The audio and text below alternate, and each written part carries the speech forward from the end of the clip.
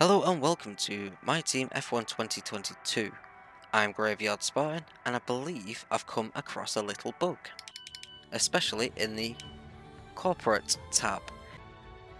Now, if you look under the secondary sponsors at the Distort sponsorship, you'll realise it expires in 33,472 days.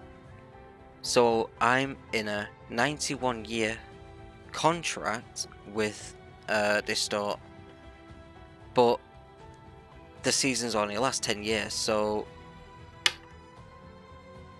whether this is a bug, whether it's a glitch, whether it's, I don't know. I've never come across anything like this in any F1 game.